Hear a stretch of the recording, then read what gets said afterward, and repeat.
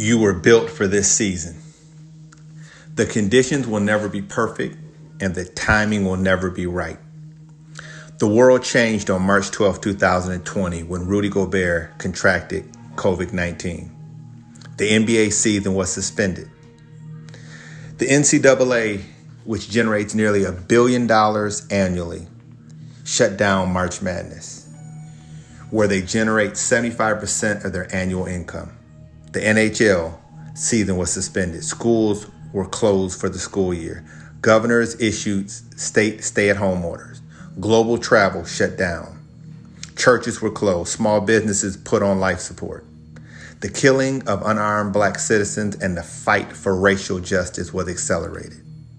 I want you to know that you were built for this season.